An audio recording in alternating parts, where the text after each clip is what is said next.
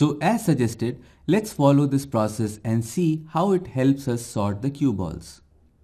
So we compare the first two cue balls in the bin. Now 2 is less than 10.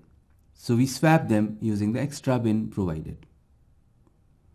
Then we move to the right by 1 bin. So we compare 10 and 8. Well, 8 is smaller than 10, so we do the swap.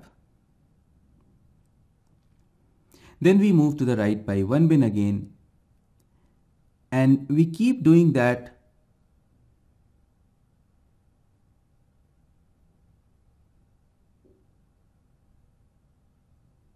until we reach the last bin.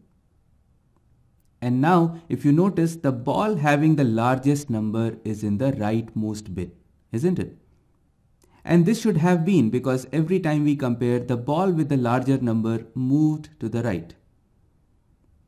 So this way of sorting is known as the bubble sort algorithm, because in each pass the largest number kind of bubbles to one side. So we can keep a pointer here or a stick to keep track of the sorted part.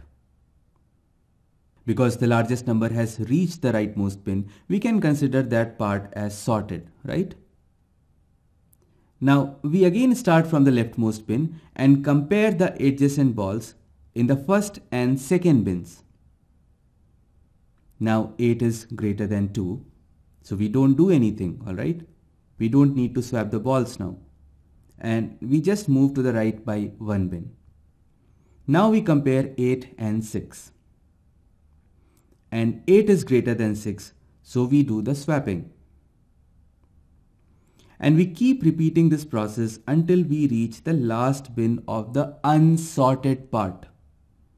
Now we don't need to consider the last bin containing the ball with number 10 because that is already the largest. So now the second largest number 8 is at the second last position. So we can move our pointer here to keep track of the sorted part. And we keep repeating this process over and over until all the cue balls are sorted.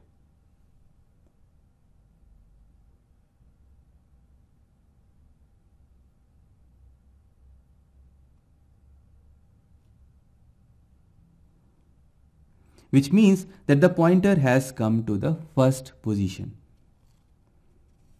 So this was the bubble sort algorithm in action that you just saw.